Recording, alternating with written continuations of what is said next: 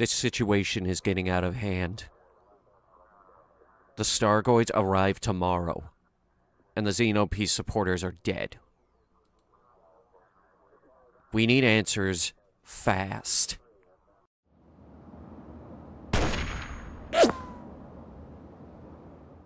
The link down below has been replaced, but I still urge you to head to the link below, educate yourself, and consider supporting Ukraine financially.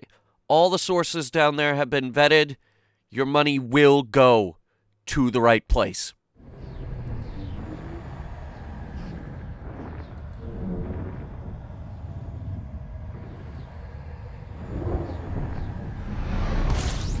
Folks, listen up. The Kingfisher megaship went dark in this sector, and I intend to find it. There is not a lot in this particular system, so it should be easy to find. Yeah, there is not a lot here. They're supposed to be in orbit of this particular planet. On our way out there, because it's 5,000 light seconds away, that's a bit of a drive. I'll explain the situation. So the Thargoid Peace Advocacy Project was headed by the Federation Congress. It was not backed by President Hudson. However, they did give him a megaship. And there was a player initiative to get it moving. That player initiative worked out. Plenty of people got paid for that.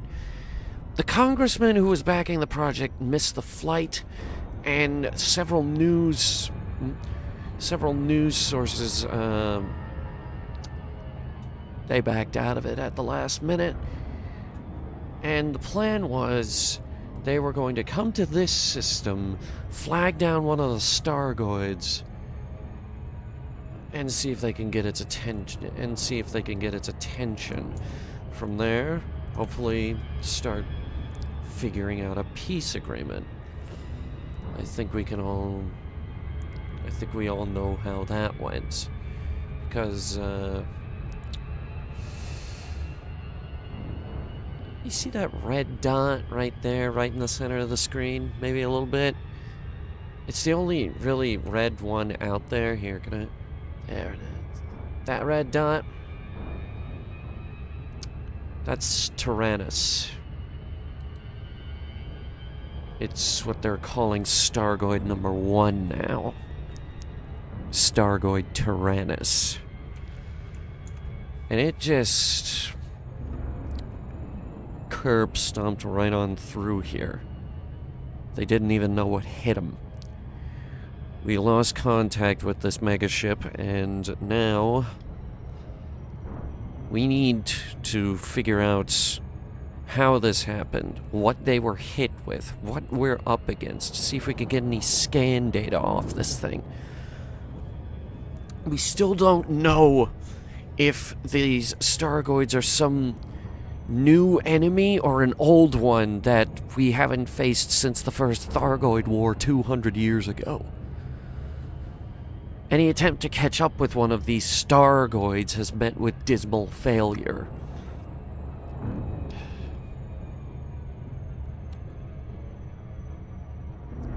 Even if someone can figure out how to get close enough to one of these things, it careens away. And we don't have any interdiction technology that can pull it out of supercruise so that we can figure out anything. They are in some form of supercruise, we know that. Perhaps the Thargoid version of a frame shift.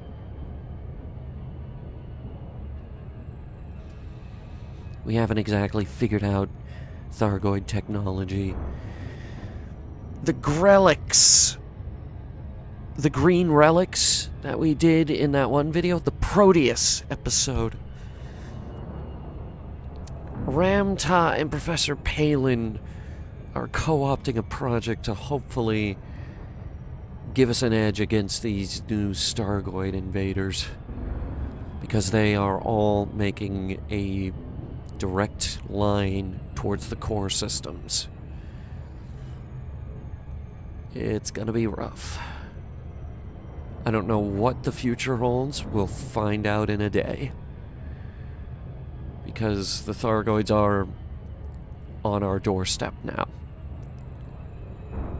These things appeared back in late August, and we are now out of time. So, we gotta figure this out. I've scraped together an anti-Thargoid ship of our own. I haven't had a chance to test it. I also haven't had a chance to figure out how exactly we fight these things. Stand by. Scan data is coming in.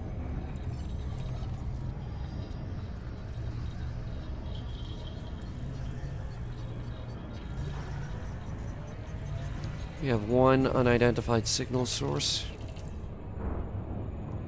It could be the Kingfisher. This is a large planet. Let's skip the surface scan this time. Kingfisher spotted.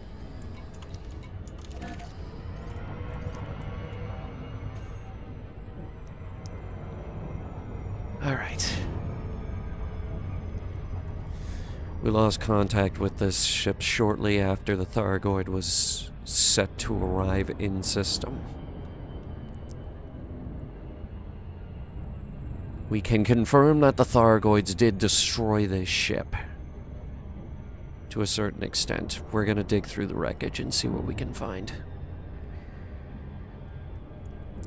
Just like back in 22460.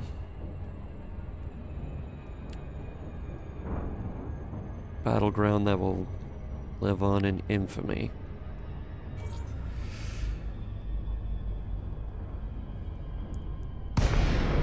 Holy shit.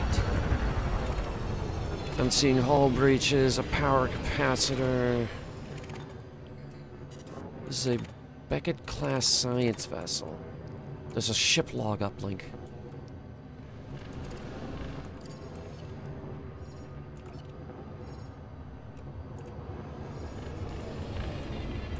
Where?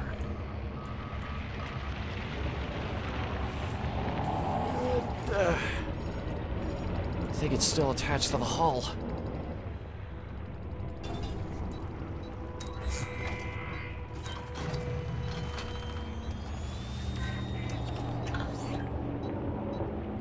Alright, that's the first one. Is there another one?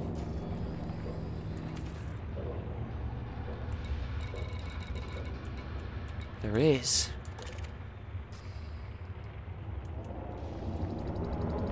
Stand by.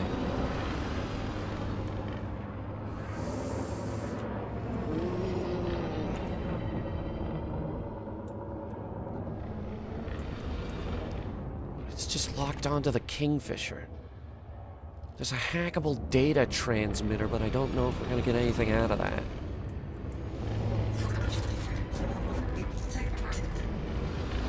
You gotta be kidding me. They're doing that here, too?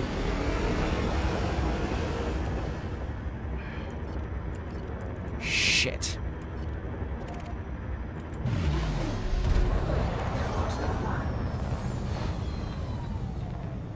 Energy surge detected. Frame shift drive. Not this time. Got it. 3, 2, 1. Engage. Great. So they're keeping an eye on this thing.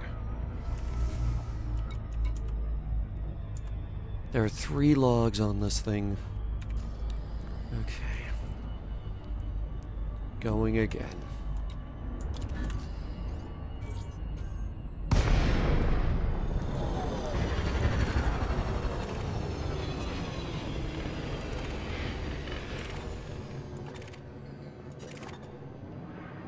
I guess the automated defense turrets didn't do much. Jeez. Where are these goddamn...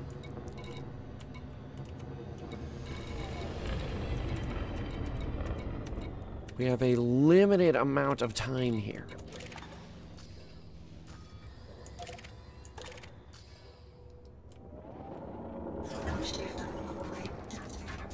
Oh, you gotta be fucking kidding me.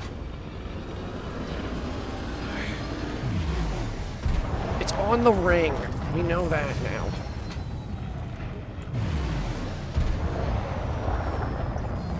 That would be them back there.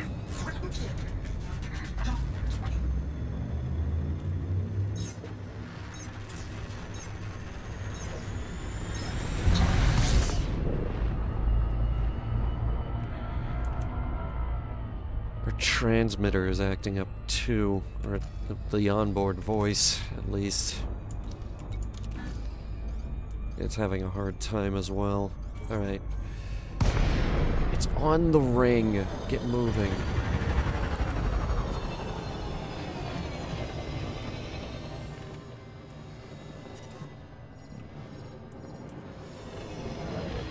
Where on the ring? Damn it.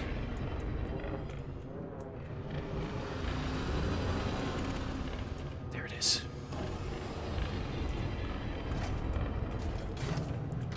That's a plank.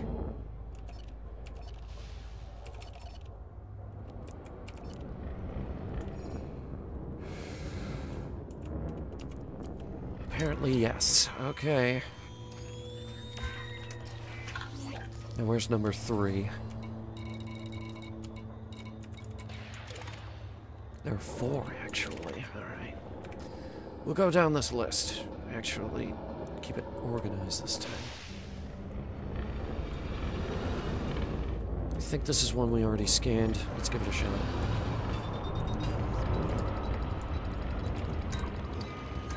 Yes, it is.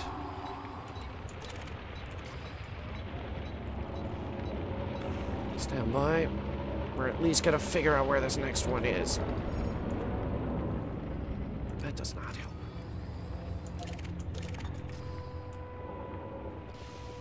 Oh. There it is.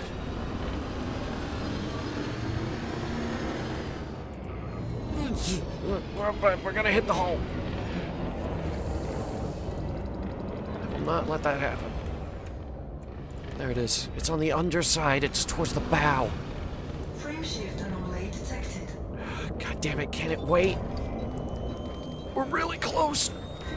Okay.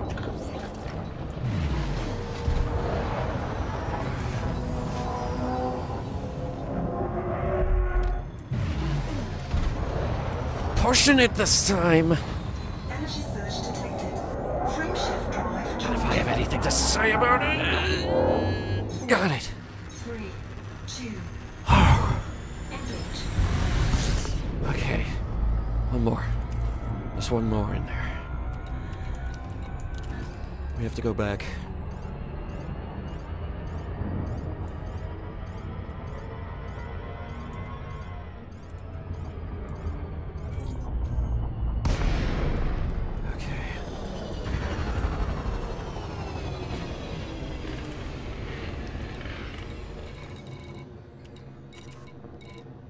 The last one is this one.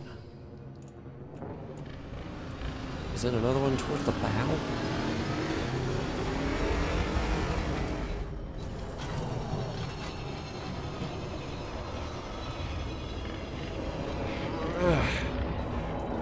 I think so, yeah.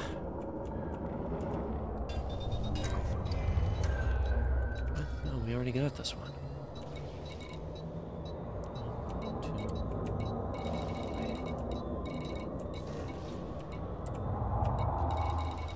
I'm only seeing 2 uplinks. Frame shift anomaly detected. Shit. You gotta do this in waves.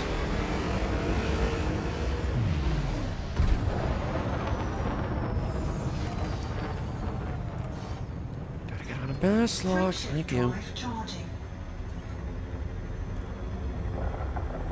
Okay, a lot of them are dropping in when we show up here. 3, 2, 1, engage. I think it's safe to assume that these guys have control of the system. Okay. It's an audio log. Okay. Here we go. What to say, what to say. Beginning. This is Dr. Elias Pope, standing aboard the Kingfisher. The megaship smells brand new. All aerosol sprays and adhesives. Our research equipment is current generation. Even the corridors have been polished. Alton Chase sure kept his word. Everyone on board is excited about the mission ahead of us. We've been given the chance to make history. This ship, carrying over 3,000 supporters of the Thargoid Advocacy Project, Jesus aims Christ. to greet the first of the rogue anomalies headed towards the core systems. Tyrannus. We want the first human ship it meets to be one of peace, not war. My role is to lead the team seeking to open communications with the Thargoids.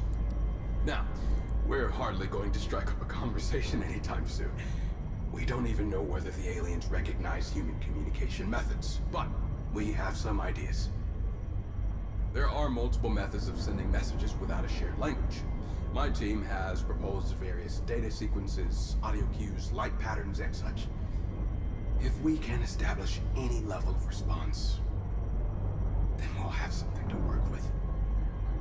Imagine the incredible opportunities for both our species if we can make contact. True contact. Not just an exchange of weapons fire. If they heard us... I get goosebumps just thinking about it. Our jump to intercept Tyrannus is scheduled for an hour's time. I'll update when we arrive.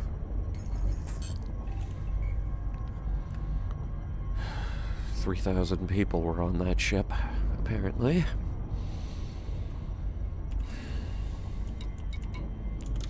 Ship of peace, huh?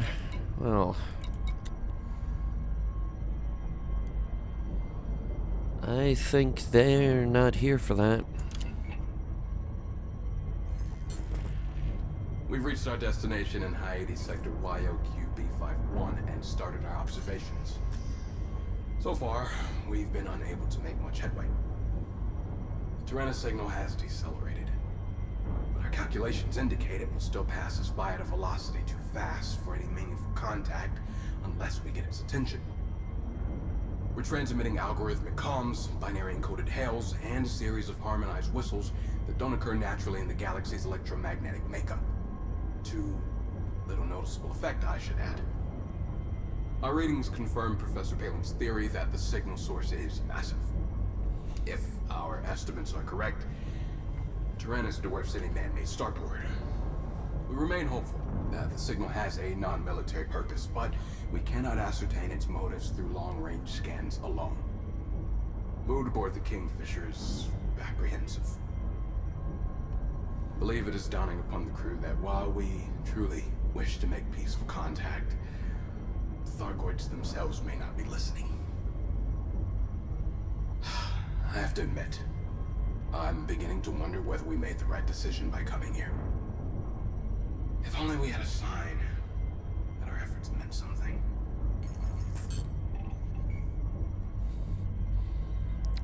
So now he's having second thoughts, huh? How'd that work out for you, buddy?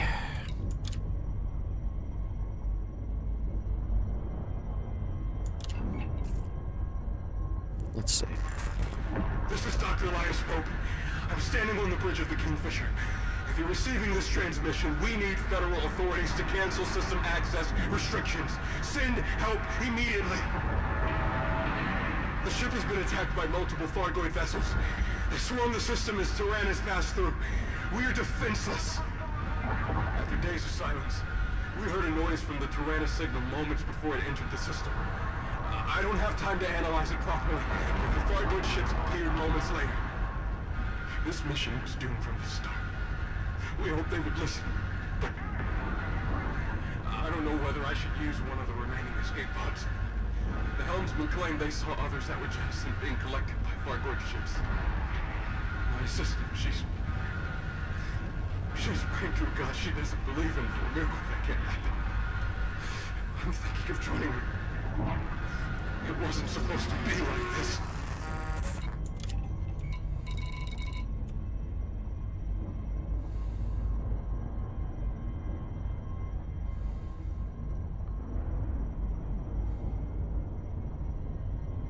Well, there you have it. We went looking for peace. And they saw us looking for peace and spat in our mouth.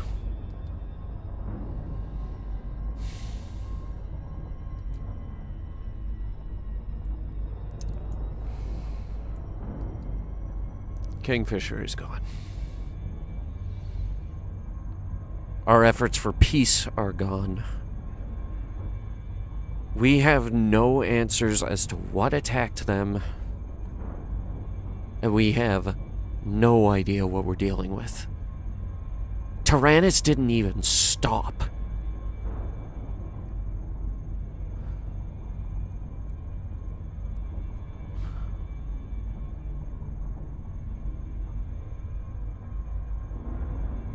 We are on the eve of something terrifying. And I don't know if we are prepared for it.